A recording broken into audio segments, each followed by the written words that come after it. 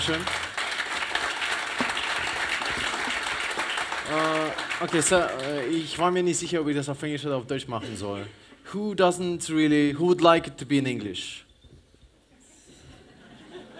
I don't mind, it's even easier for me. Thank you very much. It's my people here. Thank you. Yes, how many of you actually attended my talk in Munich? It's not the same talk, don't worry. Okay. It might be similar, but there are many things. Mark didn't give me enough time, so I wasn't able to, show everything I wanted, but now I have all the time in the world. It's like we are not supposed to finish by 8 or 9 or 10. We can go for, my biggest record is actually in Munich, where we had a session starting from 6:30 in the evening and went all the way until 11:30. I don't know about you, but it's not like I have many plans tonight. So I'm just saying, and we do have a lot of stuff to go through. So this is the full deck, full experience that you have to. And I had to skip 137 so we could get anywhere today. So let's do it. So it was not a joke, by the way, it's serious. So now this is me, this is how I used to look like back in the day. Things changed a lot over time. Still smashing the magazine like 11 and a half years later. That's been quite a journey, actually. And so we moved recently from this beautiful, clean, white design to this, which is maybe clean, but very red.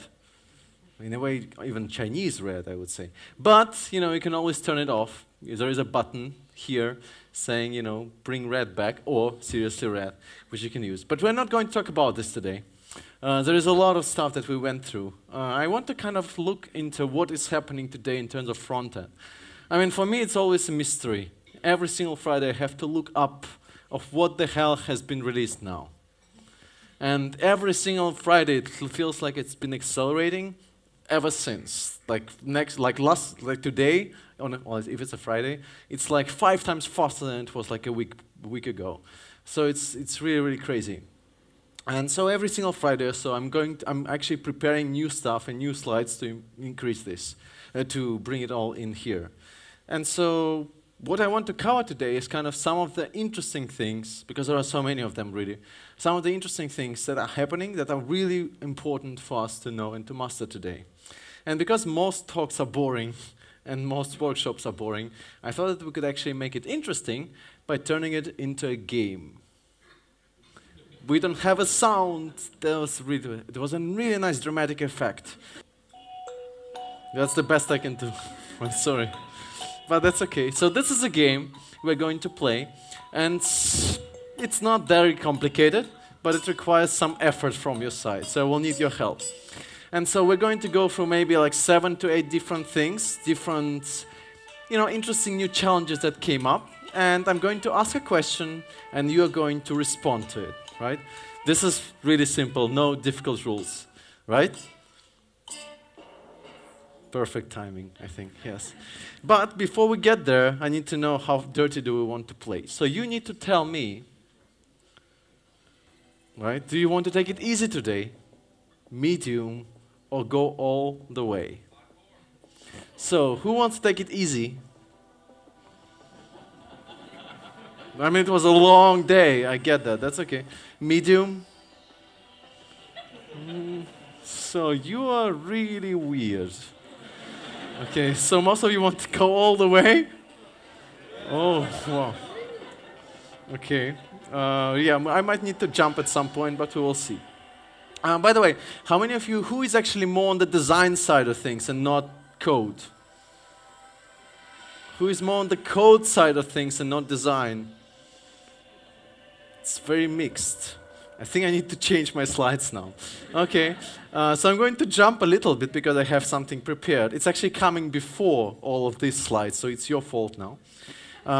But I want to start to kind of warm up with something that's been really interesting and important for me. Not like, it's really general, I know, it's not necessarily like related to front-end technologies. I think that there are some really interesting things happening today, and it has to deal with how we work and the personality that shines through in our interfaces. And there is this fantastic quote by Mark Bolton who said once that the design process is weird and complicated, because it involves people and systems and organizations, which often are weird and complicated. I think it's true in many different things, especially in e-commerce sites in Germany, which I worked with a lot. But that's a different story. That's a different story. And the reason for it is because there are many assumptions about how we as designers or developers, or creative, because all of us are creatives, work. Very often we think, and many people like us think, and many managers tend to think, that we start somewhere in a creative process and go, and we iterate and iterate and improve things and keep iterating until we're done, no, until we hit the finish line, right? And then we are done. But this is not reality. The reality is much messier and much more unpredictable and much more complicated, because we have to start somewhere, obviously, but then we explore different things, maybe frameworks, maybe different techniques in terms of front-end techniques, maybe different design patterns that we're using, interface solutions, like all the things that we know of. And we keep exploring, and until at some point we hit a dead end, well, then we need to find something else. We have to reroute and kind of try to find something else, another solution. And then we do it over and over again. And this point, when we hit that dead end, is the point when we're losing time. And nobody likes losing time. I don't like losing time, and I'm sure that you don't like losing time. So we tend to rely on things that used to work in the past, right? Many of us have seen this thing, the tweet from last year, or 2 years ago actually now. Essentially, which one of these two possible designs are you designing today? Because there is only two. There is one on the left and one on the right. And there are sometimes differences in the placement of a carousel, which is sometimes at the bottom, sometimes on the top, and sometimes in both places, because why not, right? And so very often we tend to create quite generic designs, right? And I asked myself, is it really the best we can do? Have we been doing the same thing over and over and over again? Of course, if you've been working on a button, for a year, for 2, for 3 years, you will be designing perfectly wonderful, perfect button that might, drive your conversion like crazy. But is it really the best option we've come so far? If we look into the, toolbar design, from 1987 until 2017, just for the record, it's 30 freaking years, right? 30, it hasn't changed much. Right, so you can look into it like A/B testing or things kind of evolving over time, right? Gets better, maybe darker. We can see it getting darker, right? But is it really the best we can do? Maybe today in 2018 it's about time to really think about what would be a much, much, much better way of designing this kind of experience. Because if we keep iterating like an A/B testing kind of way, we're going to end up with this. Right? We can, improve form over and over and over again, but is the form really a good thing anymore at all? Because we can use, some smart autocomplete here for exactly the same task, which is actually much easier. So if we keep A/B testing all the time, this is not good enough. We're going to stand on the same maximum of the local scope that we're at. So maybe sometimes we need to do AZ testing when we bring in two very different designs, two very, very kind of competing designs to find a better one. And we will see this kind of stuff happening over and over again. It's crazy. It's like beating the horse to its final death, right?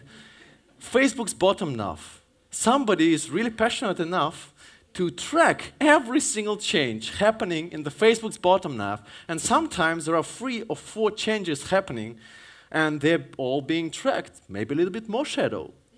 Maybe a little bit more border radius. How many of you have been in this situation before? Border radius 11 pixels. And then a month later, somebody says, no, 12. Let's make 12 is better. And then maybe 2 months later, 13. That's the last one, 13, right? Does it really matter? Do we embed some sort of personality in our design by kind of manipulating these pixels and adding some shadows and moving it a bit 1 pixel to the left and 1 pixel to the right? I'm not sure, I don't think so. Because it's also about maybe trying to break out of it. We also tend to rely on things that used to work in the past, like based on our experience. We like data like this, like 2 out of 1,000 mobile users tap on share buttons. That's a really interesting statistics to know of. Or another thing, 90% of permission prompts are dismissed or ignored by default without even being read, because we don't expect them to be meaningful, right? And if we look into it, like all those practices we used to work, we rely on, and statistics we used to rely on, and kind of brings me to this important point. where I attended this talk by a Danish designer. I'm totally off at this point in terms of time, but I think it's really interesting and important. I will get to the front-end stuff as well, I promise. But he said a couple of things which kind of stuck with me for quite some time, and he said that something that everybody says, right? We want to stand out today, we need to delight customers with a remarkable attention to detail. All right, yes, we all heard that. But if I look into websites like this, which I guess is remarkable and delightful in many ways, can you imagine just for a second how much time, how many people, how many resources, how much money, how much effort had to go into this little website to make it happen? It's not something you can do in a weekend. I don't think so. And you need a really nice budget to make it work as well, make it all responsive and utilize all the wonderful front-end technologies. I can't do that. Nobody can afford doing that. In the same way, I don't think that anybody, sorry about this for a second, can afford creating like a long-form read article like this, which is a fantastic storytelling, right? But this is an incredible amount of work. Not everybody can afford it. And to be honest, nobody should have to afford it. Because it's a freaking really a lot of work. Not everybody can do that.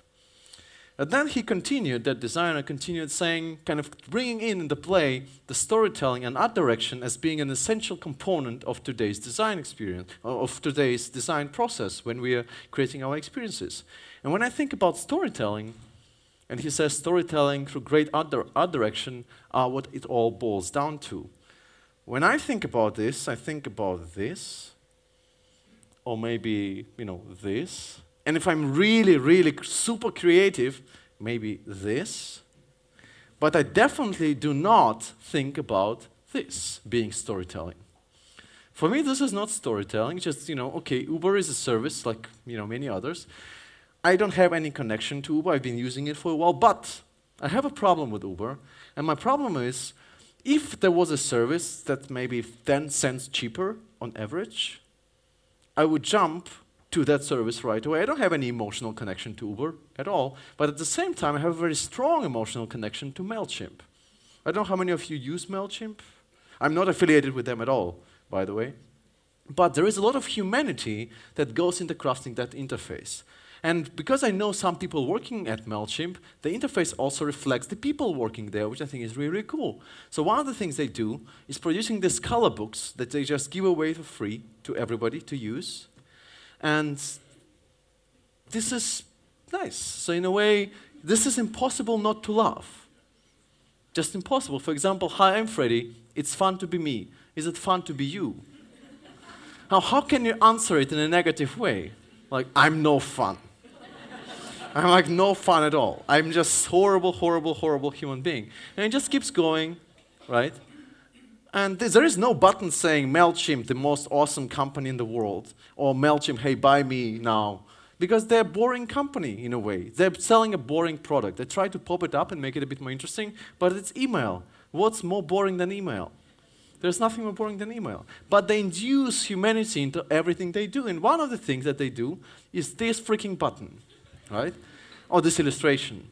I mean, this thing alone kind of really shows the humanity of a person who is about to push that button that's going to send an email to 200,000 people, right?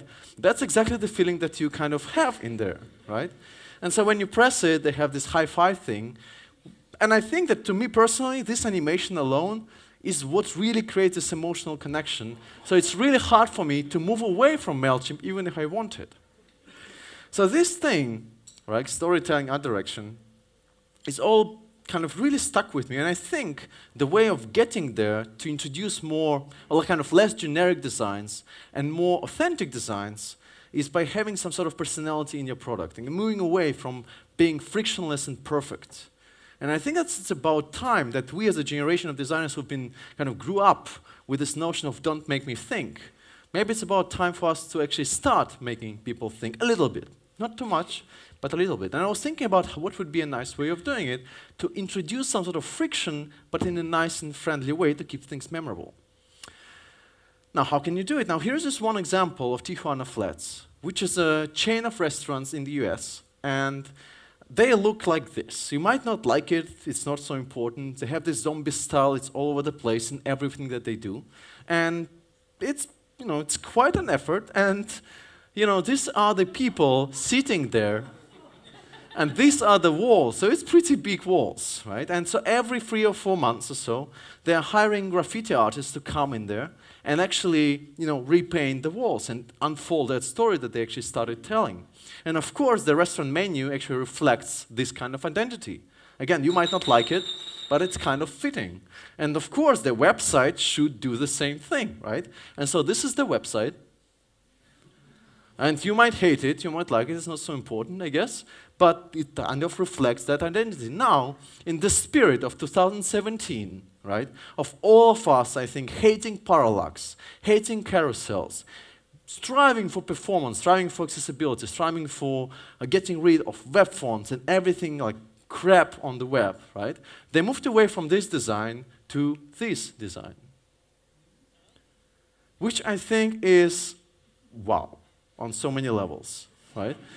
Not because it's really fast. It's fully accessible, right? It doesn't use any web fonts. There is no texture because God forbid texture. Texture is horrible for rendering performance, right? So it's all very clean and shiny in a way, and it's very accessible. But there is a lot left on the way, kind of sideways, moving from this design to this design. I would rather prefer them to have this one and have more websites looking like this than like this. And no company knows it better than Bloomberg, who creates these kind of things just to bring attention to themselves, in a way, but also to kind of reinvent themselves. They had a big problem, and the problem was Bloomberg wasn't seen as a, as a real competitor in a way. They were very much like everybody else, Financial Times, NBC News, and others. And so they tried to be different, in a way, and they hired a bunch of designers who were given the freedom to do whatever they wanted. And as you can see, they did whatever they wanted, right? When was the last time you used marquee tag? When was the time you used blink?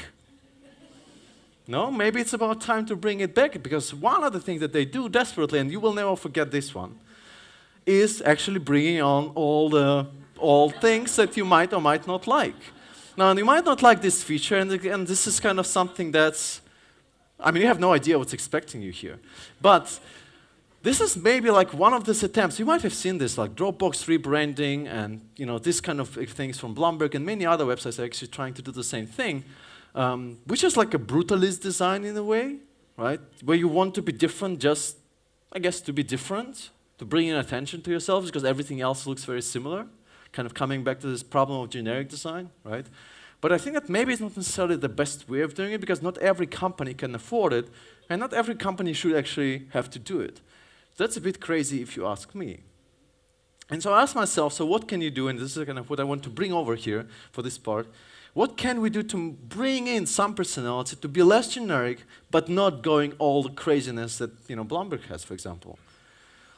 Well, pick the most horrible, annoying, boring element. Who likes pop-ups?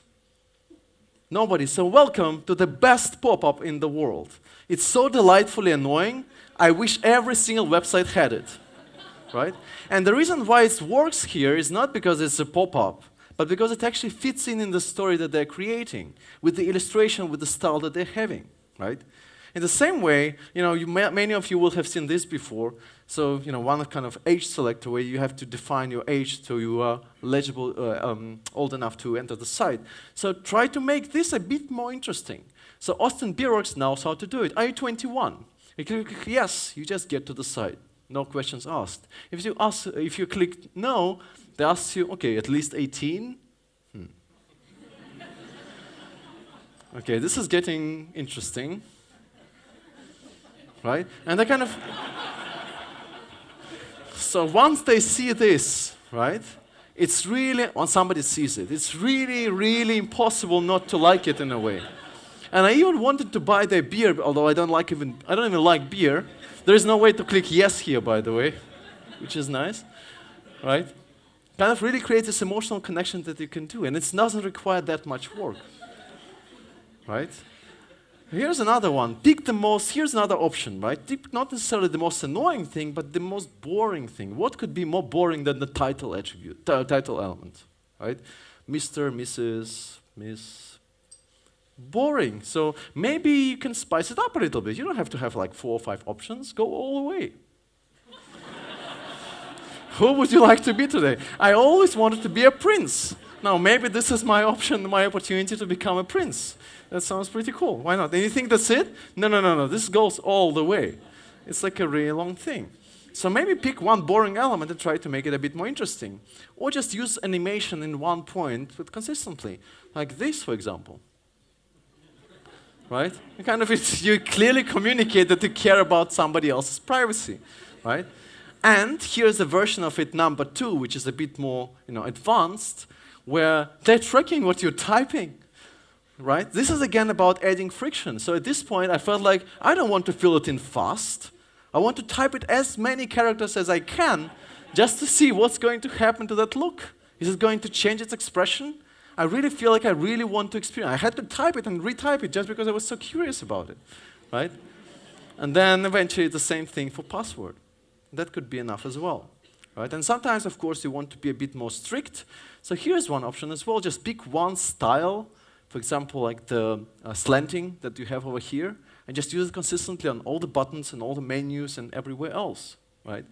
That's still pretty good. That still gives you some sort of a little bit different than what you might be expecting from other sites. And you can also use shapes. One of the first exercises we do is to say, what if you had to redesign whatever you are building today or designing today, but you couldn't use or you were not allowed to use any circles or rectangles? What would it be? Is this something that is not a rectangle, not a circle? Out there? Or is it all rectangle and circles? And that's it. And then once you have a concept, you can actually plug in all these old elements.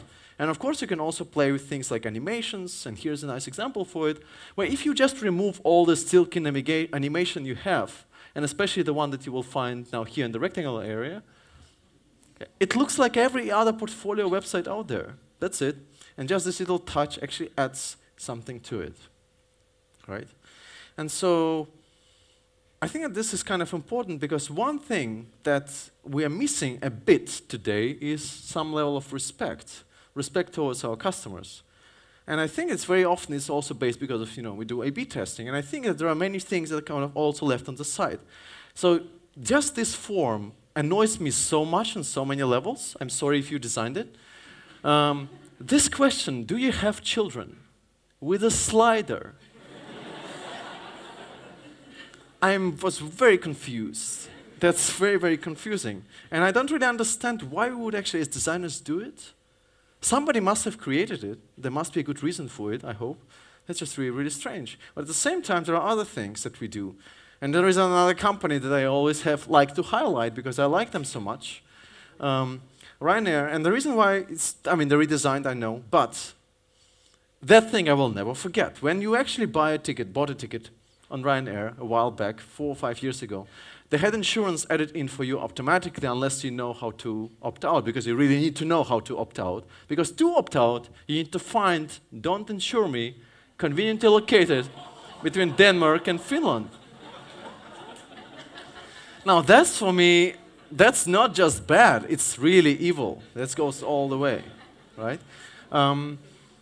But then this is like, has been a while, before it happened. But then all of a sudden you might be stumbling upon things like this, which I think is another level entirely. It's even worse than Ryanair, at least to me, where you know that people don't like having hair on their phones, right?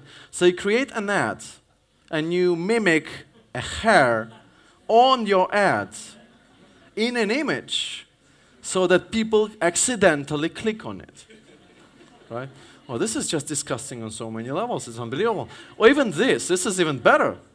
So, when somebody has marked your email as read, you want to bring it up again, right? So why don't you just make it look like it wasn't read, right? So people has an opportunity to re-see it again, right? That's just not cool, again, on so many levels. So I'm really happy to see that, I hope at least to see that by being a bit more humane and authentic in what we're doing and avoiding things like that, we can actually get to the point where we feel very respectful towards our customers. And I think that this is going to be the year where we're going to kind of get this back with privacy and with our attention to all of these details, which is about time probably to move to level 1. Okay, just a second. So this is the kind of the part we're going to play a game. I think I'm going to need more than 45 minutes at this point. I'm sorry. How much time do we actually have? Okay, I like you. Okay. Yeah, so we're going to go through a couple of things. We're probably going to have a break at some point, I hope, and we will see how it goes. But I think now I really do want to kind of bring in something that I think is also important just to know when we're working. And we can start with something very simple, like a compression, right? Now, if you are asked to optimize the compression of your site as much as you humanly could, right? And I'm not talking about let's just gzip. No. We have to go way deeper than that. Gzip is just the starting point here. You really want to optimize the delivery of your text assets, not just HTML, CSS, JavaScript, of course, things like SVG and other things. And you have to deal with things to send to you from the server, so it has to be like dynamic or static. Now, gzip is just the start, right? Now, what would you use or do? You want to really go hardcore on text optimization. Text is simple. There is nothing. No magic happening in text, right? No?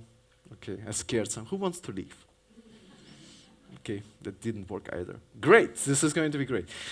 Right, so there are a couple of things. Like, first of all, gzip is the most common compression method format. It's used pretty much consistently everywhere, and if you don't use it, please do use it for sure. But we need to keep in mind that each compression library, like zlib for gzip, uses or has different process quality settings. And ranging from fast compression, which is levels 1 to 3, to good, like really slow, but really good compression, levels 4 to 9. Most of the time we'll be using something between 3 and 5, I guess.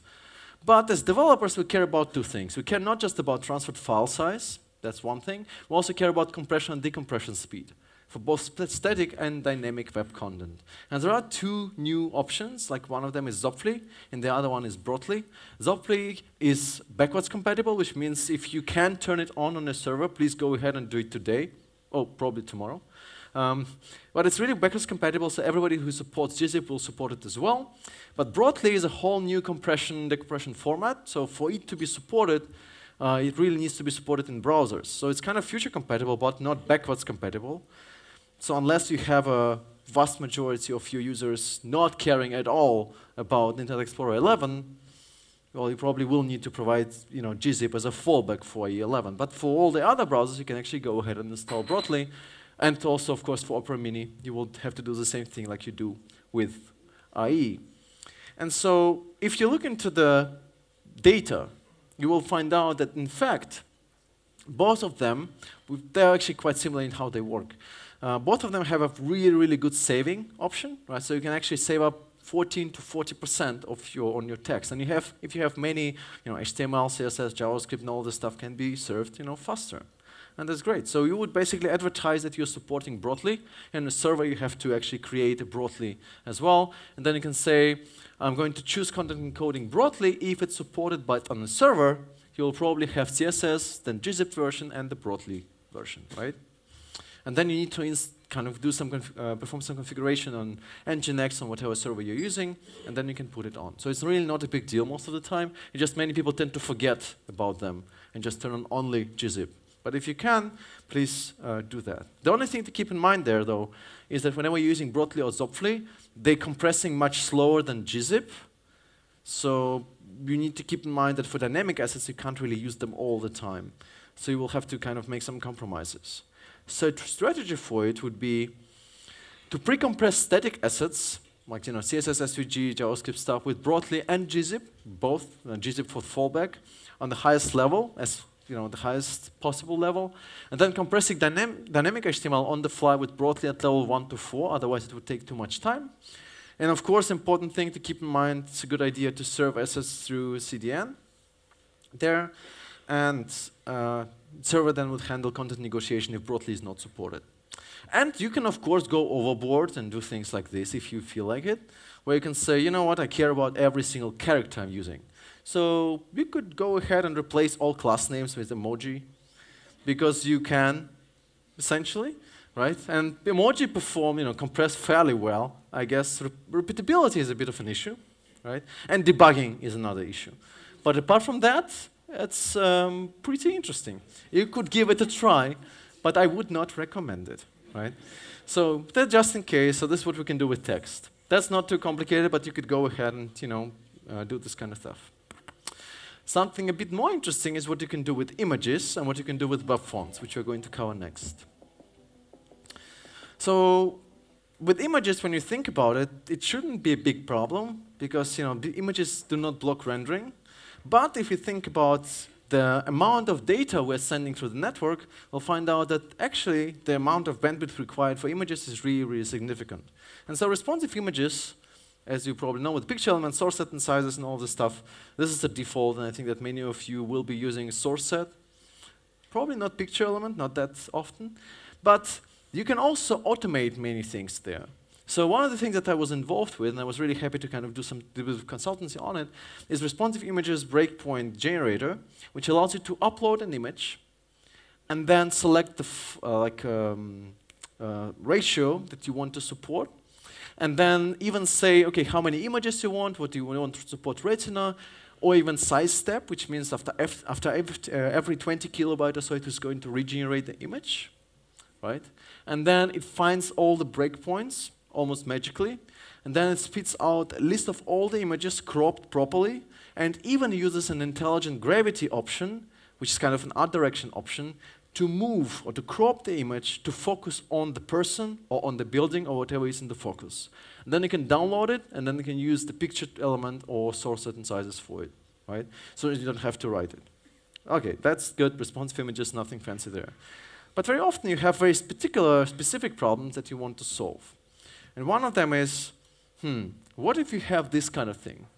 You have this image, and this image has a drop. Well, you can't see it probably, but it has a backdrop shadow. So if you save it as JPEG, shadow doesn't compress well, so all these gradients will not look great, right? So, JPEG is a problem. PNG is a problem as well, because PNG is going to be huge for this kind of thing. Now you can use WebP, but again, WebP is not supported everywhere. So what do? That's an old problem. I'm sure you all have seen this article.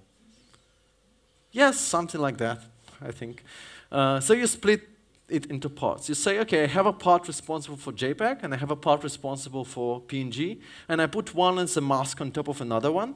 And so I have 270 kilobyte together, instead of having like maybe 1.2 meg for PNG here. So you're just going to put it inside of an SVG container, like this, right?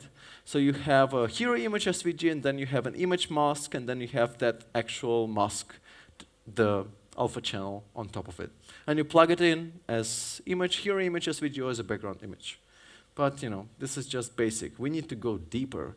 Imagine that perfect article, or that perfect page, where you have to optimize the hell out of it as much as you can.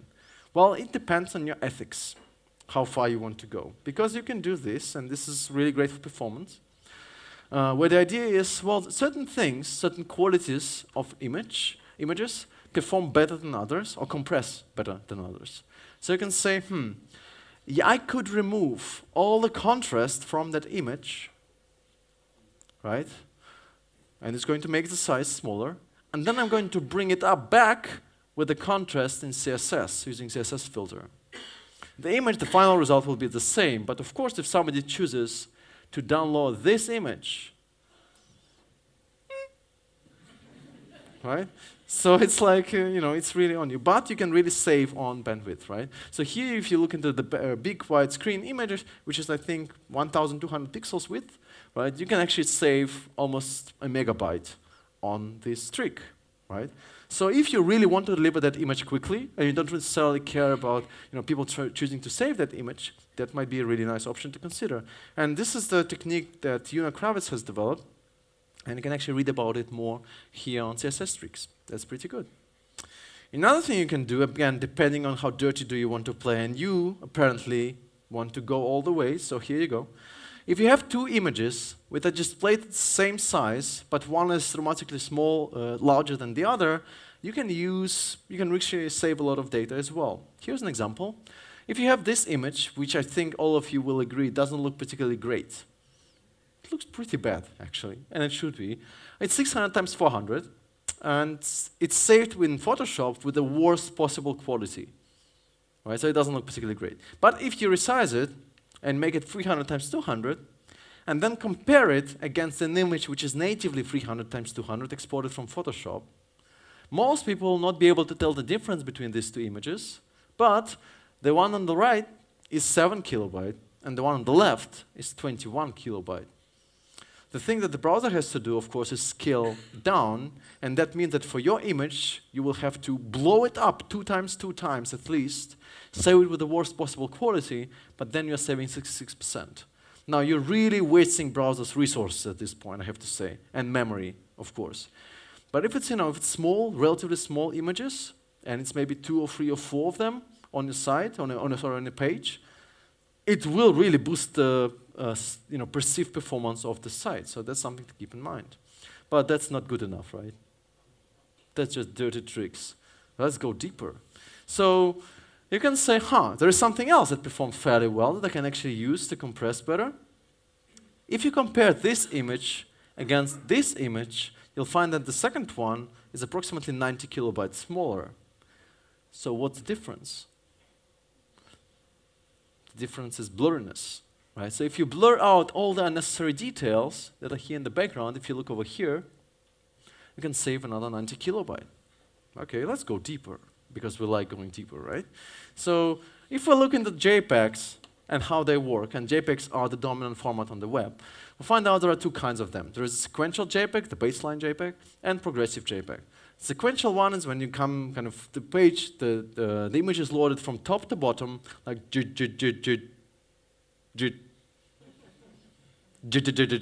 done, right?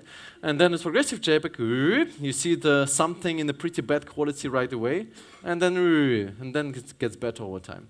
I really hope you appreciate the sound effects here. Okay, so if you want to improve that progressive JPEG that you have, and this is a technique that Tobias Baldau actually has developed, you can actually start playing with scan levels, because the reason why it shows up in different ways, the progressive JPEG, is because you have different images which appear one after another.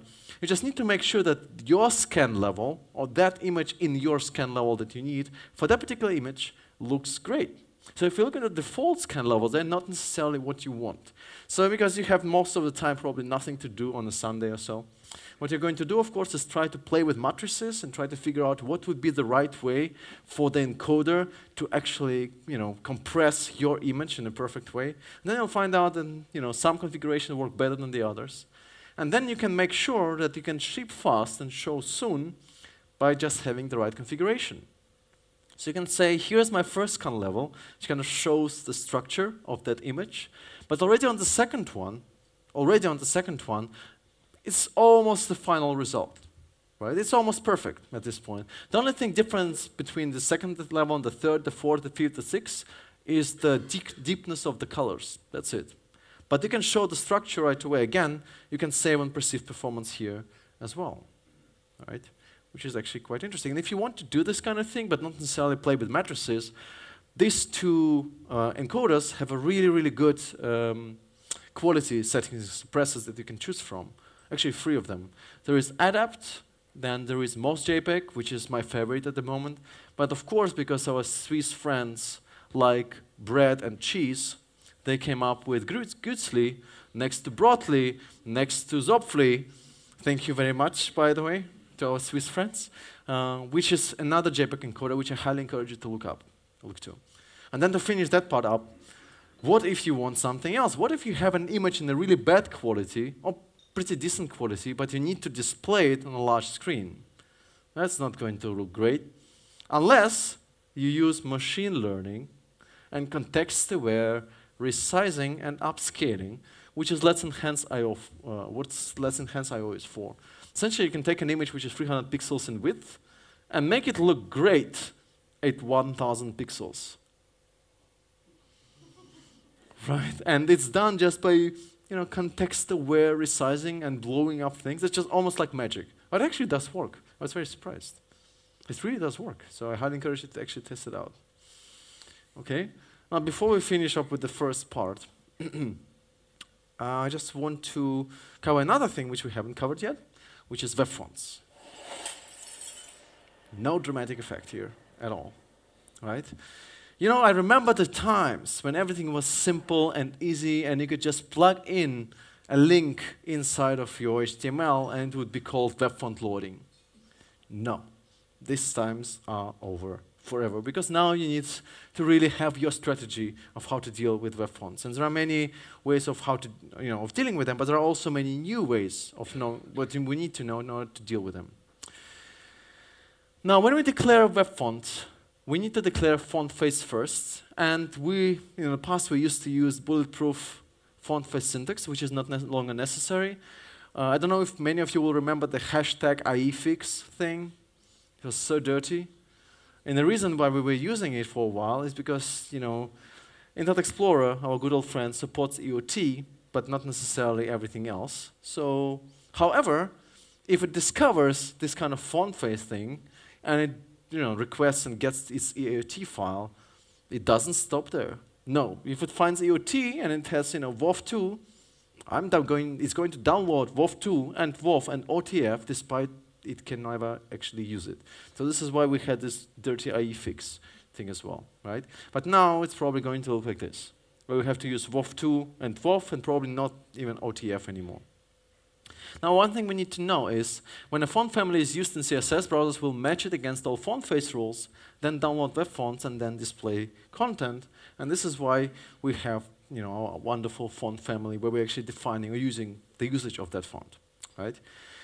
And then we're going to load it, for example, like this if we're using typekit. Now, it's important to keep in mind what's happening when we actually do it. Let me just jump a little bit here, because different browsers have slightly different behaviors. So many of you will have encountered this, right? Because of link underlines first, everything on the web boils down to link underlines. It's always coming up first. And the reason for it is because web fonts, it might take time until web fonts have downloaded. So different browsers used to have different behaviors. Now, Safari's behavior has changed. But it used to be that in Safari, you would need to wait forever, literally forever, if there is something like looping or so, until web fonts kick in. So you wouldn't be able to see anything until Safari actually gets this font. Most of the time, the experience is, though, void, which is a flash of invisible text, but we don't display any content at all until the web font kicks in, right?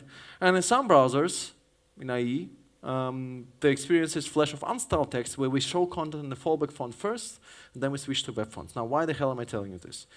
Well, because now the rules of the game have changed a lot. Now, in the past, it used to be like this. You have 3 seconds. If nothing shows up in Chrome or for Firefox, you will have a fallback font. And then, as web fonts kick in, we're going to have a switch from a fallback font to web font. And it might take a while, but it's going to be it's still like that forever. Now, we used to have very, very different techniques to load fonts. And there is the font loading API and font load events, which is great. But we also thought about, maybe because everybody wants to come up with a nice fancy acronym like FOIT and FAUT and whatever, I thought I can do that too. There's nothing wrong with me. I can do the same thing. And so we decided to call the new technique C2SFOFTRAWURISW, which you feel free to tattoo or do whatever you want with. But the idea is really simple. Well, it's not simple. The idea is, okay, we can use service workers, and I guess that many of you will have played with service workers already, to cache fonts, but we do it in 2 stages. On the first load, we load the critical, like many of you will know critical CSS, above the fold CSS, this kind of thing. So what about applying the same idea to web fonts, where the idea is, well, we'll load a small subset of the font that we need. Most of the time, it's probably going to be just regular, right? And we'll load everything in regular. At the same time, we're downloading all the fonts, put them in the cache, in the service workers cache, and then we have that switch. But everything is visible right away because we're having a very small subset of that font that we need. And then we put it in the service worker, And the reason why it's fast is because we really subset it to the minimum. And the reason why it's 2 stages, because the first stage is that regular thing, everything in regular, and the second stage is everything properly set. And you might think, what the hell, this is just too complicated and ridiculous. Why don't we just use good old HTTP cache? And the problem is this article from 2007. How many of you remember it? Really? Okay, I feel so old now. I really remember this article really well because it changed so many things. Because in 2007, Yahoo decided to check how often do actually things stay in the cache when we put them in the cache. And what they found out, that 40 to 60% of Yahoo's users have an empty cache experience, although they should have files in the cache. So Facebook repeated the same exercise 2 years ago, I think, 3 years ago now, and they found out exactly the same thing. Also 40 to 50%, where was it? On average, 44.6% of users are getting an empty cache. They shouldn't be getting an empty cache, but they do. So why is this happening? What is wrong with us? Now the reason is caching. So, all of our machines have limited memory, and they have limited CPU, and they have limited capabilities, and it also goes for storage. So whenever something gets into cache, unless it's a really new machine that has never been used before, something has to leave the cache. And there are certain things that are first to leave the cache and certain things that are last to leave the cache. And when it comes to fonts, particularly, it's really, really unlikely that things are going to stay in the cache. There is only 16.9% cache on chance on. There is a 56.7% chance that things that are in HTTP cache, still are web fonts, which means it's 56% out of 44%, which makes up for 22% of all the times when we're expecting things to be in the cache, and they will not be.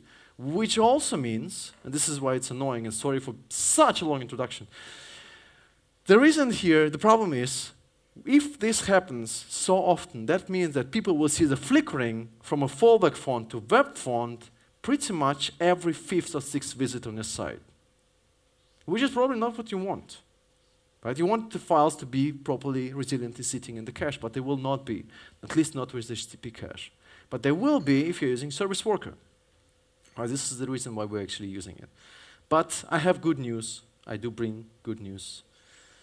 And the good news is we don't need it anymore. Namely, because there is this new fantastic property called font display optional. But before we get there, I need to wake you up just a little bit. I was attending a party, and at the party we started having this little game about this little emoji. Right? Can you spot or guess the Unicode code for that emoji?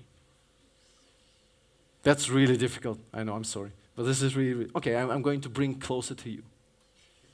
Right? Anybody? Right? So it's a really fun game to play if you don't know Unicode. But there is a good news. There is good news. There is a book, Unicode book. This looks like this. It has all the Unicode symbols in the world. So, what do you do if you need to look up? Probably everybody has this book on the coffee table, right? So you're going to open it up and flip. So, and this is an incredible book, actually. A, B, C. It's a long book, so you can really enjoy and explore all the Unicode symbols. I think it's a really fantastic thing. And guess what? After hours of trying to find that thing, yes. So good luck next time playing this game. So welcome, a wonderful 1F37B, right? That's great. Now we know. Now we found out, right? But of course, this is just ridiculous. Why would we want to do that? Well, because it can be useful in a few ways, as we will see in a second. But I want to finish up this one with this font display optional, which I think is something that we all should be using today as well, which kind of allows us to have more control about how web fonts are loaded. Namely, when we just add font display optional, it allows us to really be very granular about how we want fonts to download. So by default, it's block, which means everything is going to be invisible for 3 seconds, like in most browsers, the experience that most browsers have. And then we are dropping to the fallback, and then eventually when web font kicks in, we're going to have a switch. Then we have swap, which means Well, I'm going to show fallback right away, so no waiting at all. I'm going to show fallback right away. And then whenever web font kicks in, please swap. And then we have fallback, which means I give the browser 100 milliseconds to retrieve fonts from the cache or from web font or from my service workers and display the content in that web font. And if it doesn't happen, I give it another 3 seconds. And if it doesn't happen within 3 seconds, then I'm never going to display web font. So I'm going to be fallback on the first visit. And then you have optional, which essentially means I give it 100 milliseconds and full stop. If nothing comes up after 100 milliseconds, I'm going to display the fallback font. So this is basically does everything consistently across browsers. So please go ahead and use it. And then here's one other thing that's also quite useful, because very often when you have a switch from a fallback font to web font, you have this jarring thing. Things get bigger or smaller, too big, too small. So you can actually adjust the X height or the font weight or whatever you want here by actually adding these two fonts and tracking the changes in the same text. It could be really helpful to avoid this jarring experience. And that's something that Monica Cindulescu did, and this is kind of the slides from her talk on fantastic web performance. If you want to learn a bit more about it, her talk was really, really incredible. Right? Okay. Well, I think we need a break. And beer and stuff, and I'm hungry. Yeah, so I think that if you want to leave, that's okay. The only thing I want to show you is what I want to cover next would be variable fonts. I have to escape here, just so you know. Variable fonts and custom properties, kind of the best part, to be honest. It's a bit sad. Variable fonts, custom properties, and CSS grid layout, and a gem stack. So just in case you want to join. If not, that's okay too. But thank you so much for coming one way or another. So I hope to still see some of you in 15 minutes from now. Axel is going to kill me. It's not like I care, but yeah. Okay. So hopefully see you in 15 minutes. I told you it can go all the way until 11.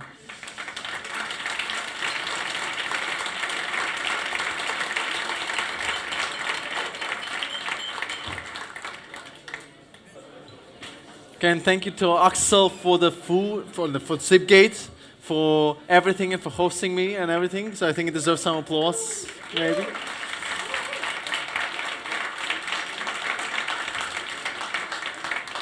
And also for being patient with me, because you think that we're half through.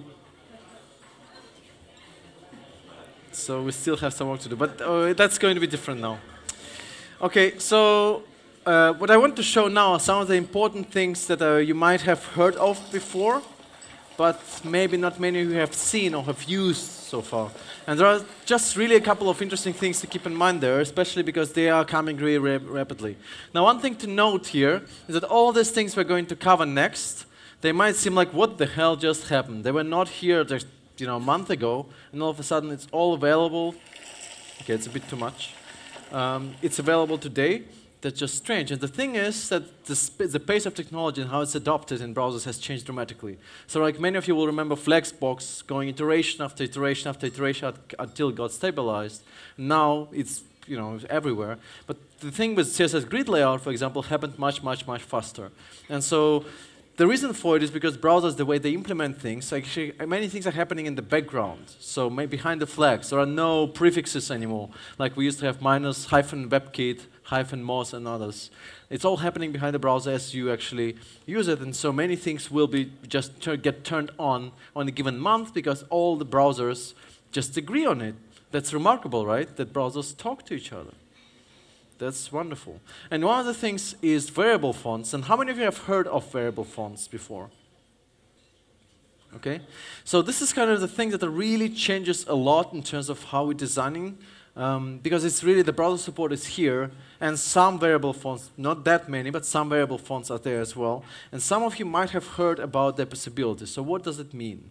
Now, many of you will remember this time, so we used to have web-safe fonts, sans serif and serif, and maybe monospace and maybe cursive if we're really creative.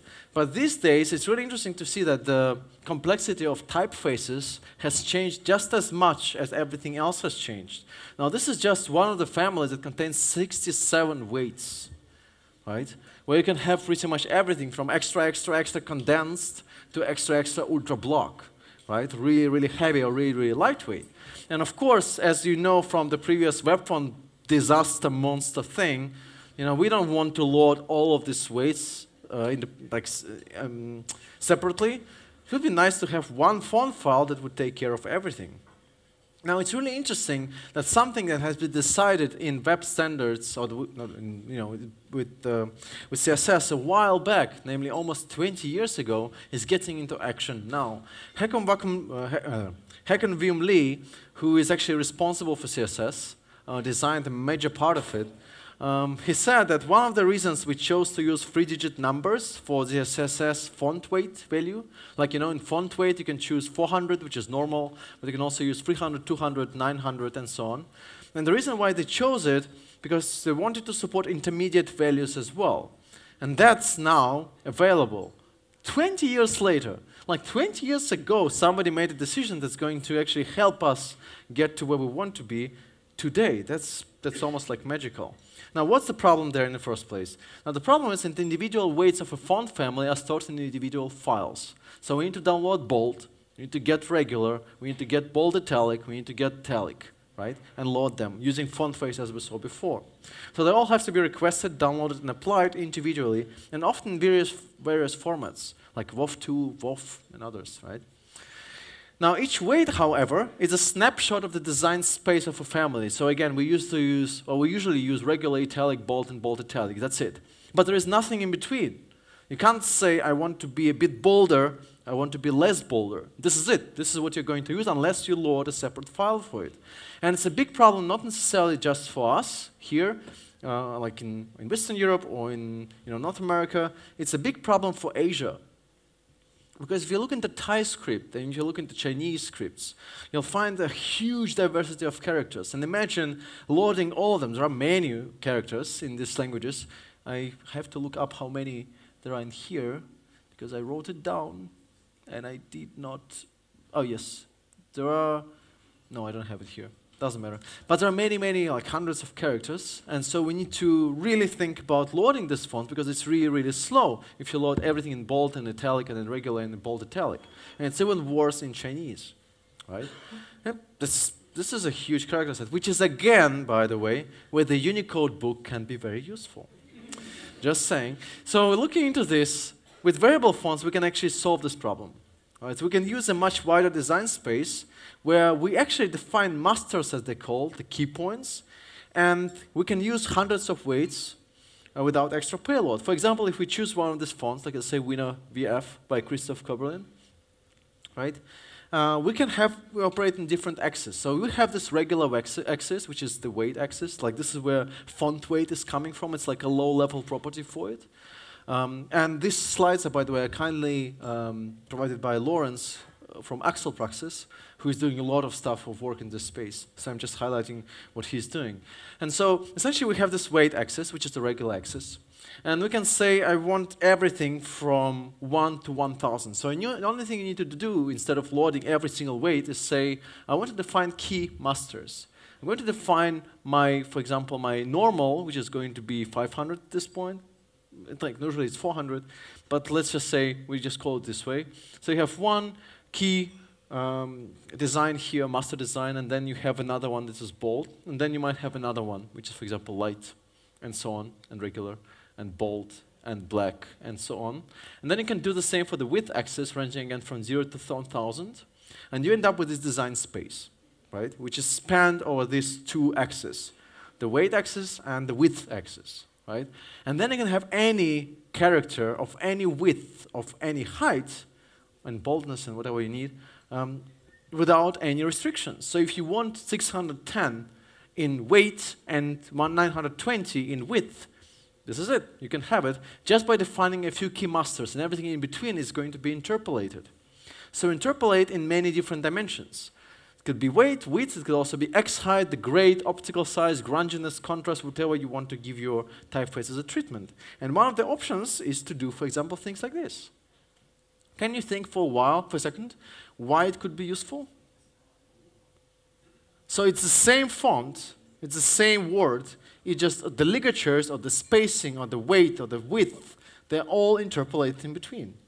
Can you think of a second why it would be useful? Except that it looks cool. Now, one classical example is, what if you have, let's say, a dollar sign on a really extra bold typeface? It might look really too thick on a small screen or on a large screen, so you might want to change and remove this, the vertical lines, the thickness of the lines, depending on how much width you have, for example. Right? Now, if you look into variable font implementation, there are different use cases, but essentially it all boils down to defining it like this using font variation settings property. There are a couple of competing properties now, but essentially it all boils down to just picking the right axis that you want to use. For example, if you want to render text with a variation that is very wide, has a light weight, and is optically sized for 48 points, right, you can just define it using this four characters shorthands for width, for weight, and optical sizing. And there are actually 5 of them. They're predefined, but you can also, as a type designer, you can also define any other, right? For example, the grunginess and whatever. And you can even get access to it via JavaScript, which will be necessary in a second, right? Or you can just say, I want to change the font variation settings by giving this extra styling to a particular element. Right? So you can, with WDTH, define the width. You can also define the weight. You can also define if it's italicized or not. You can define the optical size and if it should be slanted or not. Right? And you can also define as a designer, type designer, custom axis, like grunginess, for example. And everything else will be automatically generated. So this is why you see things like this, CKFR, which are not pre-written or not defined in web standards in the specification, but you can apply whatever you like because type designer took care of it, right? And when we implement it, then what do we need to do? We need to consider 3 things: format, fallback, and responsive behavior. Because if we look at the browser support, this is what it looks like today. With it's coming in Firefox, I think in May, if I'm not mistaken. So it will be supported widely in most browsers out there. We need to provide a fallback for A11 if you need to support A11. I think we all have to support it. But then also Opera Mini, NTC browser, and Samsung Internet, which is probably going to adopt it as well very soon. Now, how would you do it? So imagine, again, you would want to load that variable font, and it's just a web font. There is nothing magical about it. But you need to provide a fallback. Now, the fallback, the regular fallback, would be font weight property here, right? We just define it as you often do. And then you can redefine it. Font variation settings. So with font variation settings property, it's kind of a low-level setting, a low-level property, which would override the font weight, right? Essentially, it translates, when you write it this way, into font weight 900, right? So they're equivalent here, right? It's kind of the same thing. To define the font, you need to do format WOF2 hyphen variations. Although this format type actually might change in the future, but essentially it's going to look like this, right? And you're loading only one font that contains all the stuff, right? But then we'll of course need a non-variable fallback for browsers that don't support it. Because what happens if a browser tries to load a variable font that's not really supported? They will render. The problem is we don't know how they're going to look, how the text is going to look, because we just leave it to the browser. And so what you would do then, you define this variable one on the top, and then let's go back for a second. You define the variable font on the top, and then you define the fallback as source sans in here, so you load semi-bold and black and others. And when you load it, finally you can say, I want to use source sans, which is non-variable font by default, but then if font variation settings is supported, I want to use variable font, right? And that's it. You don't need to do more than that, right?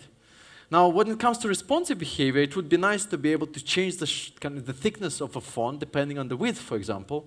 You can't really do it.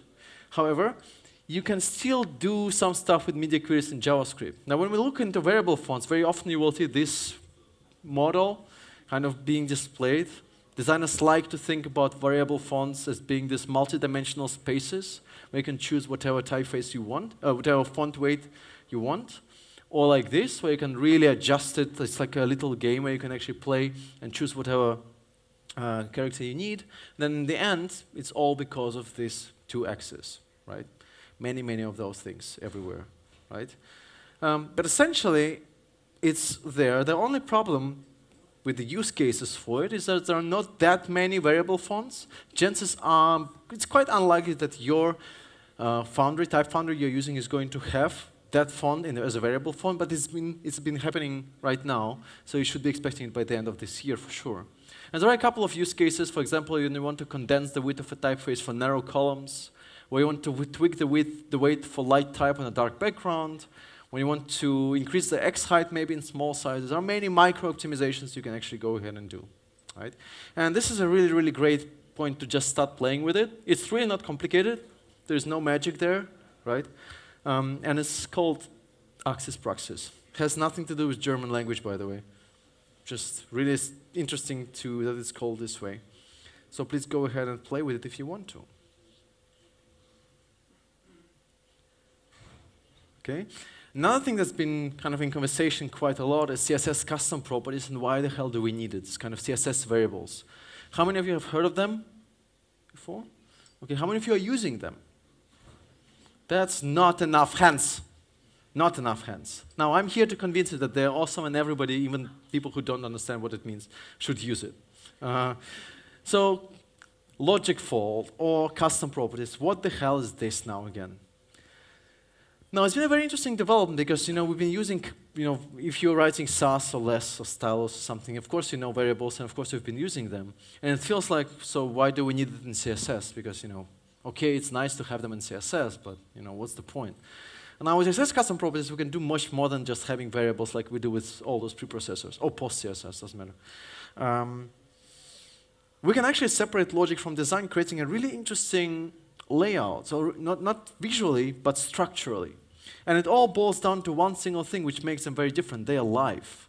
They are real-life variables. All variable expressions and calc statements that use CSS custom properties will be recalculated when the variable is redefined. Unlike preprocessors, they have knowledge of the DOM and can be scoped to DOM elements. What does this mean? So this is how they're going to be defined. So you have a hyphen before they come in, and then you define the variable, in that case, grid gutter. You can think about local variables and global variables. If you put something on a root, it will be global, so it can be used by everything. If you put it inside of a div, let's say on footer, it will be active only on footer. So that means if you have a grid gutter on the root and you have a grid gutter on the footer, the variable that lives in the footer is local and locally scoped to that footer, while that variable we have in the top is actually global, right?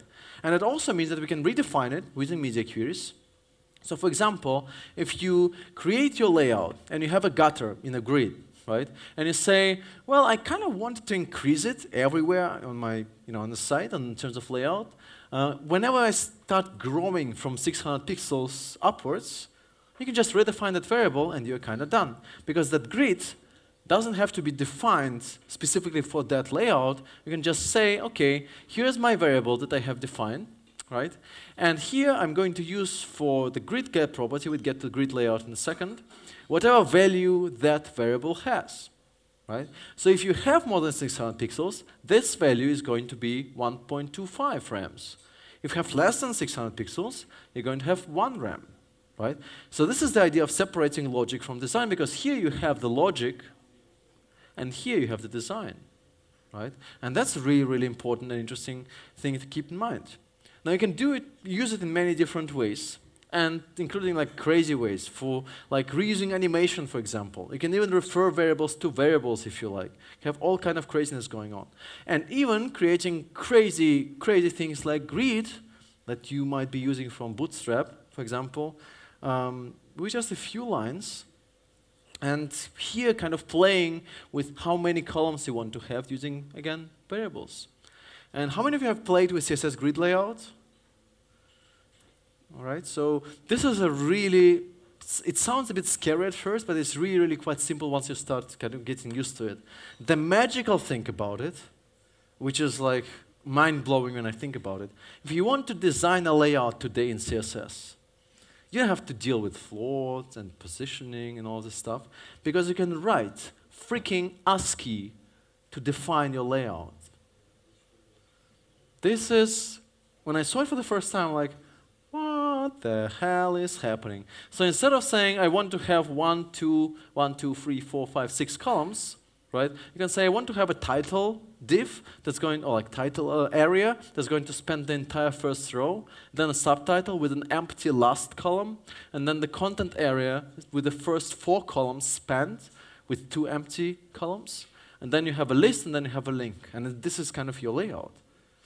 This is like crazy, and then you can say a particular div, like features title, subtitle, and so on, will flow into that area, the title area, the subtitle area, and so on.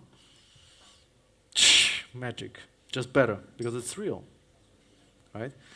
So that's quite impressive. And you can combine it again with the custom properties to really make it even more flexible. And there's a really great article by Stuart Robson about it, right? A couple of things maybe to keep in mind is that if you need to convert unitless values, for example, if you defined unitless min font size 15 here and 18 over here, right? You need to multiply it with whatever unit you're using, in that case 1 pixels, to turn 15 into 15 pixels. You can't just say, I'm going to take that value and then attach, concatenate px to it. This is not going to work. You have to actually multiply it with 1 pixel or 1 em if you want to use ems. Right? And of course, it's a really great case for things like theming. If you have, let's say, dark mode, light mode, or you use some kind of boxes with different background colors, this is going to be great. That's the one we're using on the smashing side, right? Where you have these boxes, and they are for different, like different members have different privileges, so to say. And so here we have different shades of a particular background color. So instead of redefining it over and over again, we're separating logic from design again. So this is the markup. You have an unordered list, and you have a, one thing for members, starting from members, then one thing starting from supporters and others, right? And then you're defining the fold, where you're defining the logic here. You can say, I want to have a box color dark gray, and box background color white. And then if it's high contrast, and it's kind of using SAS here, then the box color is going to be black. Right? And you define all this logic, and you redefine all these variables, right, for different classes in different cases. And then the only thing you need to do in your CSS, actually, is to actually refer to whatever background color is going to be used with whatever color is being used as well. And based on whatever we have here, this is where the logic lives, the right color will be used. It really saves a lot in CSS. And then, of course, it's a good idea to provide some fallback, and this is done by using comma, and then you have a fallback right here. And if it's not supported, the syntax is not supported, yeah, of course you also need to provide background color as on its own here, right? And even for things like animation, because if you look into this effect here, how would you actually do it?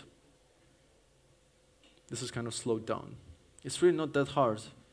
And again, you don't want to kind of repeat the same thing over and over again. So the way it works is you refer on that promo boxes box on the linear, like a background image, which is the linear gradient going to right from gray to whatever color is defined in the logic, right? That's it. You don't have to redefine it for every single thing. And the way it works is you have a background size of 200%, which kind of spans it up, kind of bloats it up twice in the width. And then the first 50% is going to be gray, and then you transition to whatever color has been defined early on, right? It's more like being a bit more programmatic and logic, adding some logic to your design. And you might be wondering, what about browser support? No reason not to use it, I would say. The only thing you need to do, of course, is provide fallback for IE and Opera Mini, right? So that's pretty cool too. And I think that many developers will do a lot of stuff with this stuff already, because there are so many opportunities. Like, one of the things that really had been bothering me for quite some time is the fact that you can't really change the parts of an SVG freely with CSS. There is no way for doing it. If you want to have a multicolor SVG, you actually have to really style it. You can't really change it on hover, for example. So you can have this or this. Oh, sorry, but not this. And specifically, you can also change all parts of the SVG. How many of you have encountered this problem before? A few people? So I'm going to change your life forever now. So get ready.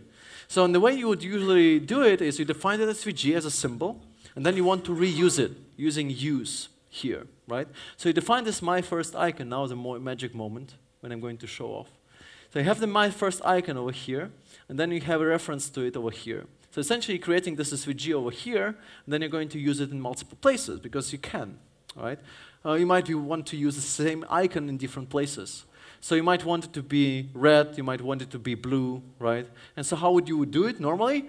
You would say, okay, either the entire icon in red at this point or the entire icon in blue. I can't just target particular path. So I would use fill property here, right? Probably. Now, if you want to change the icon, every single icon, we can't do it because we can't do things like this. Some of you might have seen this before, or tried this before. You have different paths, and then you have a class, path 1, path 2, path 3, right? And then here you might want to try to say, I want to fill that particular path in red, the other one in green, and the other one in blue. It's not going to work. And if you look into the spec, which is a fantastic reading material to read on Sunday evenings, I highly encourage you to do that, you'll find out that we're trying to style path 1, 2, and 3 as if they were nested inside of icon colors container, but they're not.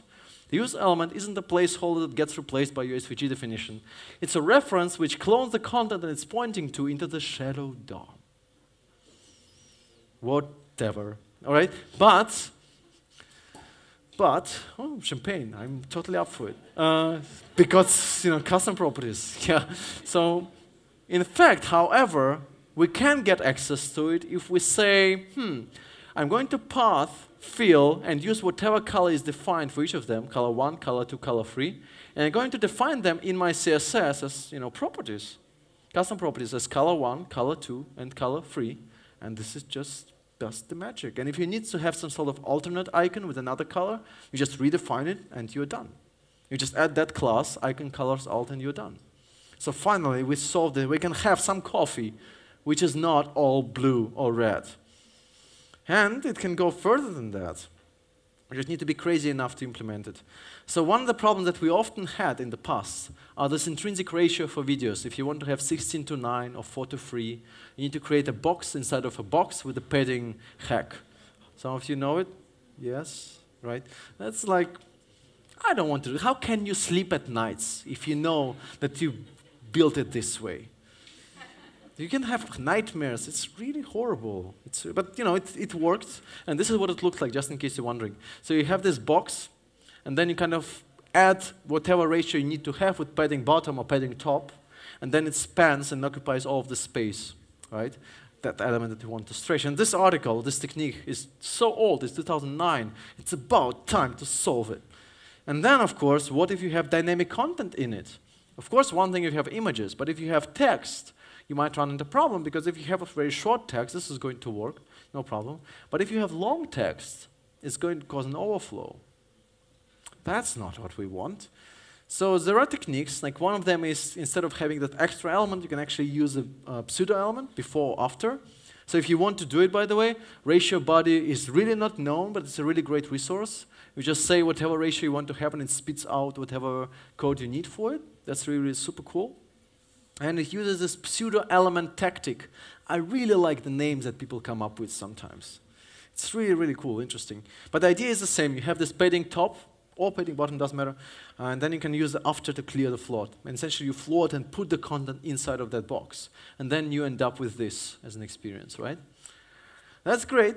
But then it kind of lives in your CSS, and whenever you need to change the aspect ratio, you would need to, have an extra class for that aspect ratio. Or not, because you can do this. Potentially, not saying that this is the best way of doing it, but potentially you could say, I'm going to define whatever parameter I need, or custom property I need, aspect ratio, 16:9, 4:3, anything else. And then in my CSS, the only thing I need to do is to say, padding bottom, whatever is defined in that custom property, right? So you don't really need to redefine it from multiple times. So that's pretty cool. So it's just up to us to find out when we can actually go ahead and use it. Of course, you can do this as well, but that's like, who wants to do that, right? Which brings me to one of the last ones, I think. Well, I have two more, but this one is short. Which is the vertical rhythm, something that many of us wanted desperately, especially if you're a designer. I think where you might want everything to be sitting on the right spot. Right? So you have this grid, and you don't want things to be a bit broken or kind of hanging in the air.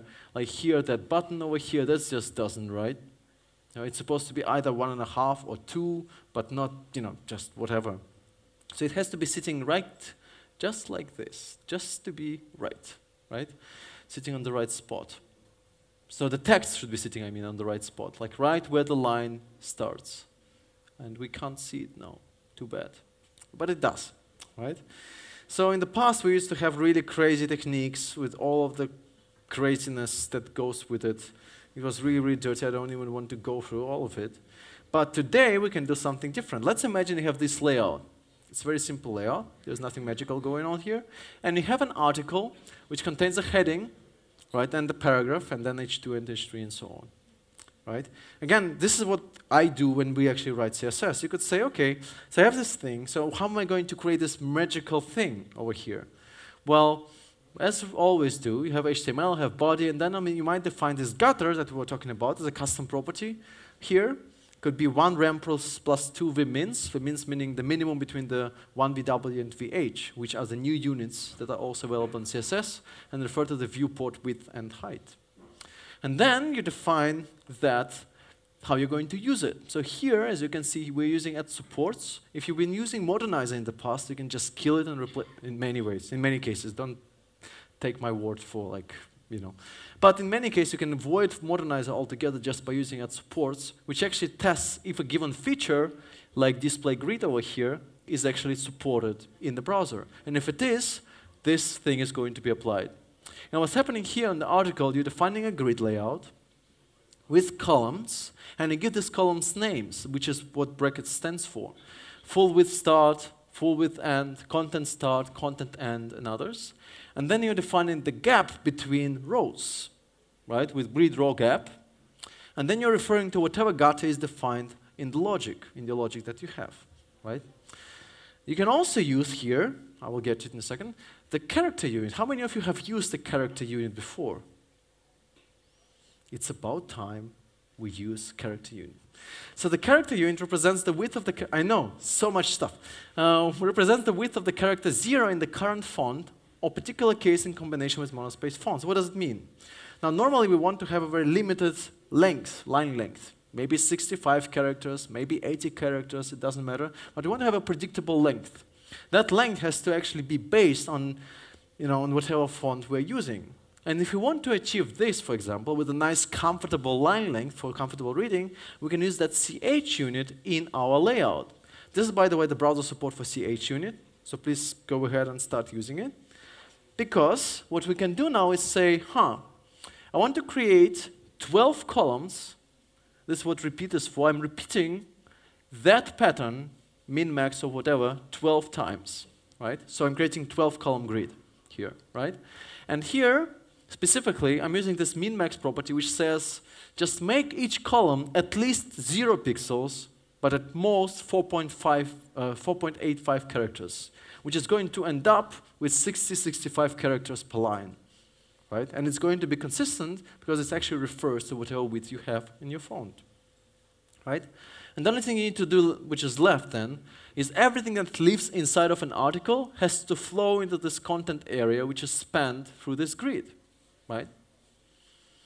And essentially, just the only thing that you need then to have left is to have this margin, which is going to kind of create an offset on the top and on the bottom. And essentially, just based on that, you create this for free. It's like maybe 10 lines of CSS or so. And it's always just right. You don't need to have all kind of this crappy magical thing with tons of vertical stuff. Stuff for vertical query. And this is exactly what we're using here on Smashing as well, by the way. We're using that grid layout, breaking out after. Oh, this is, by the way, the most clicked button ever. I will get to it in a second. It really says it does nothing. People click on it like crazy. It's unbelievable. And then here we have this, grid layout that I was talking about, which does exactly this. So if you look into it, so we have, I don't know how many columns we have here. Can you click on that thing, on any of them, please? Anything? No? No? Okay, maybe not. Okay, but you can create all this stuff literally for free, so you don't really need Bootstrap if you're using it only for grid layout, right? So you kind of span the columns and then put content inside. That's it. That's the only thing you need to do. And then you're using grid template property for it, which looks like this. Oh, grid template columns. It looks like this. It's really, really simple if you actually start playing with it.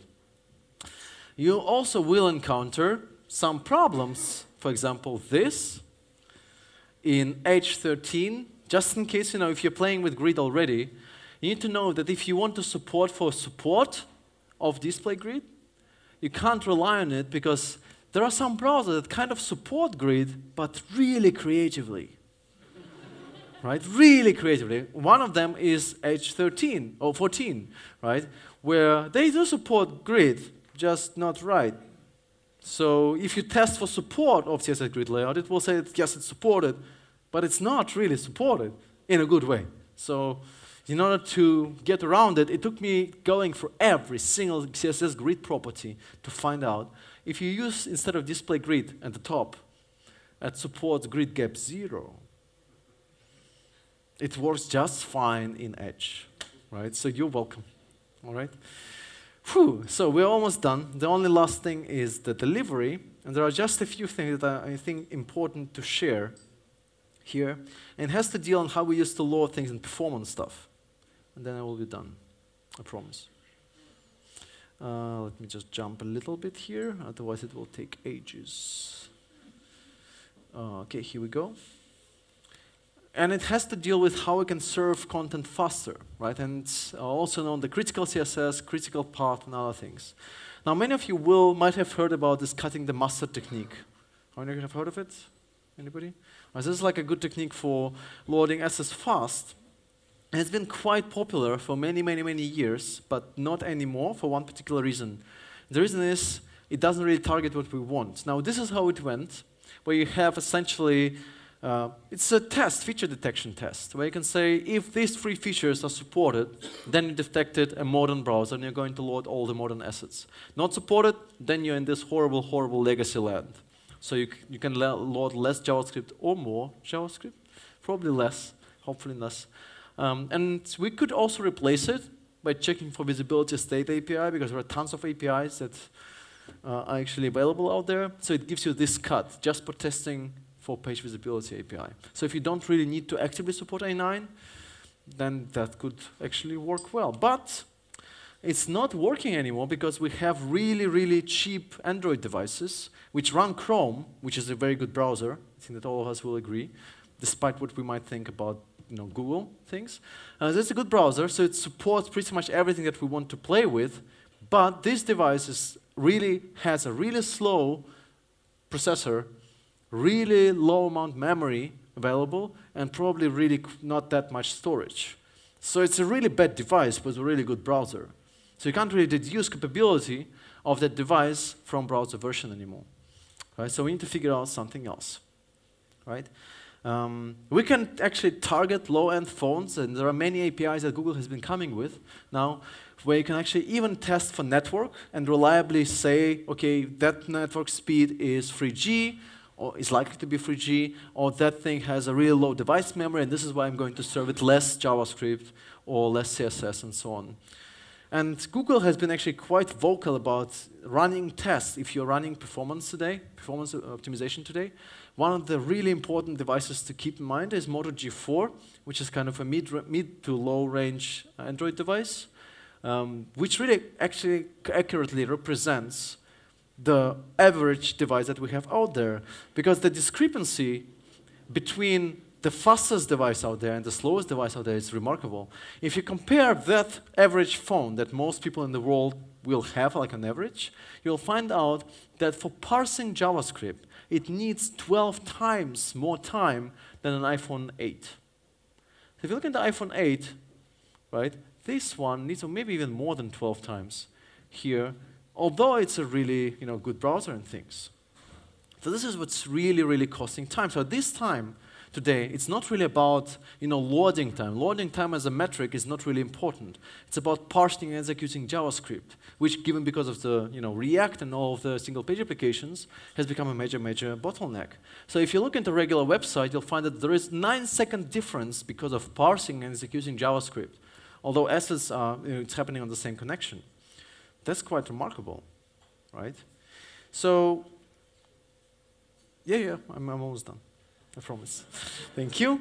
And if we look into the state of JavaScript on mobile, yes, it's kind of sad because we serve like 90th percentile of websites are serving 1 megabyte of JavaScript. It takes a lot of time to parse, really a lot of time. In fact, your website is probably quite fast because you're interested in this web stuff and everything.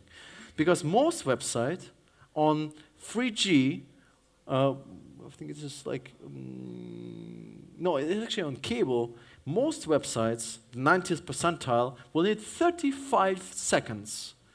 Not to be loaded, but to be interactive, meaning that you can actually click on a button and something will happen. Except our button. Nothing happens on our button, I promise you. Right? So 35 seconds, that's a lot of time. And in fact, sites use only 40% of the JavaScript they load up front. There's a lot of opportunity for saving stuff, right? So if you look into it, Google has come up with a budget that you might want to use, which is not a lot of time. So you have 5 seconds to get the time into interactive when you can actually click on any element that's visible, and then you can actually expect some result. And 5 seconds on a $200 Android phone on a slow 3G network emulated at this speed, right? 5 seconds. And this is really, really not much because 1.6 seconds is gone because of all the technical, like the network stuff. DNS lookup, TCP handshake, HTTPS handshake, and so on. So you have only 3.4 seconds, which actually results in 170 kilobyte being your budget to load the most important chunks of your application. That includes the framework, the router, the state management, the utilities, the critical path CSS, JavaScript, and HTML. That's not a lot of budget to play with, right? And if you want to get there, essentially you need to do all these fancy things that many of you will have heard of before, like Webpack, chunking, code splitting, all of this stuff, right? Which is, I mean, I know companies that now invest into hiring a senior Webpack engineer, setupper, whatever they want to call. A person who does nothing that, taking care of Webpack. It's a little bit too much, maybe. But yeah, this really gains some significant performance improvements, right? And in fact, this is why many companies do things like this, for example. Like Shopify has a dedicated 3G network, and all customers are encouraged to use it, to load, to use Shopify. So they can actually see what many customers, or most customers, what the experience is going to be like. Facebook is even nicer. They say, let's have 2G Tuesdays. Why shouldn't every customer or every person working in Facebook work on 2G on a Tuesday? That sounds reasonable. Would you like to work on 2G? No? Well, if you work on 2G for a while, you'll find out that, yeah, you can be, it's really not fast, right? And then you will have to optimize the experience, right? Now, there are a couple of things that I want to bring over here, though. We're all bundling JavaScript and all this stuff. If you're bundling today with HTTP2, please keep in mind that the best way of doing it is probably to have approximately 8 to 10 packages that you want to serve. In HTTP2, everything is happening in parallel. So we're told that it's a good idea to serve like as many assets as you can. It's a good idea for compression, especially using Brotli, Zopli, gzip, and others, to actually make use of the dictionary. So please, like 8 to 10 packages. For CSS, there is one really dirty way of speeding things up. I'm sorry, I really almost finished. Namely, in the past, we used to just load a style sheet like this, minify, compress, go, right? Not good enough anymore. We changed to critical CSS, where you load as much of the critical, important stuff for your CSS to increase perceived performance fast. And so you would load this kind of critical stuff first in line in the header, and then everything else. And in HTTP2, how many of you are running HTTP2? Okay, if you don't, please do, or at least like move to HTTPS, because starting from July, Google is going to show all non-HTTPS websites as not secure with a red flag. I don't want that on my site, right? I was working with, okay, please don't put it online.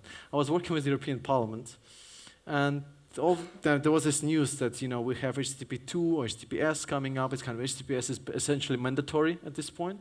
There is no way out. And European Parliament, not all websites that the European Parliament had was running on HTTPS, and they had a lot of legacy. As a European Parliament, you do not want to have a non-HTTPS website, okay? Especially given that it might be marked as non-secure. Now, what seems to be working really nicely today, and this is what you could try just to see what impact it has on performance, is to load things conditionally. So when you need a header, you load header CSS just before it. When you need an article, you load article CSS just before it. The same for comments and so on. It's really bad for old browsers, but it seems to be working really well for new browsers. So this is what the experience is going to be, with this progressive approach on the left and without on the right. Right? Where just on the left things appear one after another, but they seem to appear faster. While on the right, we're waiting for all the CSS to be delivered until we actually display the site. Right? And another thing that's also I would like to encourage you to use are resource hints. And there are a couple, but the most important one is preload. And the basic use case for preload is loading of late discovered critical resources, or things that are not necessary right now, but will be necessary soon. And this is what it looks like. It's just HTML tag, nothing magical here. It's a link rel preload, and whatever JavaScript you need as script, right? Then it's going to be downloaded with a high priority, right, in the background. By the way, where's preload? It's not really that well supported, but it's actually getting there. And browsers that use it can only benefit from it. And the reason for it is this, why I'm showing this, is this article, which I will never, ever, ever, ever forget. How many of you remember this article? Okay, not many people. That's okay. I have only 1 minute left anyway. It's just 9 o'clock. Okay. Right, so this article was really, really important because it changed a lot in how we actually write stuff. Because what Google has been doing for Gmail, you say, okay, we need to render fast, and we need to parse fast, we need to execute fast. But as you know, we don't need most of the JavaScript we've written on the very first load. So what can we do? Now, what if, this is an idea, right? What if we comment everything we don't need initially, right? And then when we need it, we uncomment it and evaluate it using eval in JavaScript. You might feel sick at this point, and you should be right, but it's exactly what it does. So you just need to make sure you strip out all the comments first before doing that, right? And then essentially that's exactly what they've been doing for quite some time. And they were able to move from 2,600 milliseconds delay, or parsing time, for 200 kilobytes of JavaScript to 240 milliseconds. And given that most websites serve 1 megabyte but use at least, like at most 30% of it, maybe it's a good idea to do it as well, because you can do it with preload. I tested. You can do exactly the same thing. We can generate the grabbing of that thing, so it's going to be downloaded and requested in parallel. And then whenever you need it, you just add it to the DOM, and it's going to be executed. So it's essentially like this dirty technique that Google Gmail was using, just here, well supported. And because it's preload, you can also misuse it for example, conditional loading of things, right? You can say, I'm going to load that image for at most 600 pixels, and starting from 601, I'm going to request the JavaScript file. So, yes, so this is the stuff that's been happening, and I want to just wrap up. Yes, wrap up. I really do wrap up. Yes. Yes. With this one thing, that's been kind of the story of my life for the last 2 years or so. And it's been always the same thing, and it's always really impossible to track things, because things are just totally out of control all the time. This has been the story of my life, and so don't worry if things aren't right or you don't understand them. There will be time for anything, everything. That's my life, Axel.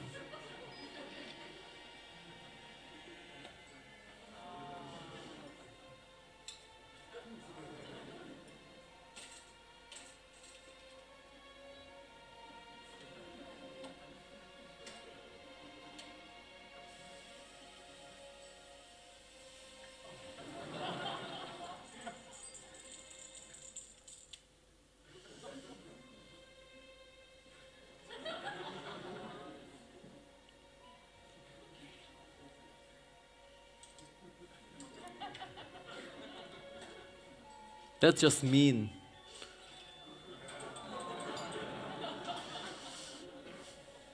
For designers.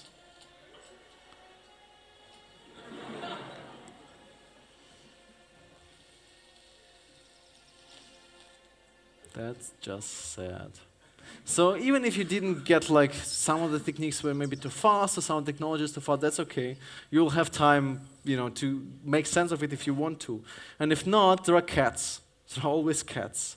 So with this in mind, thank you for being here, and thank you Foxtel again and Zipgate for hosting us. And this is the end.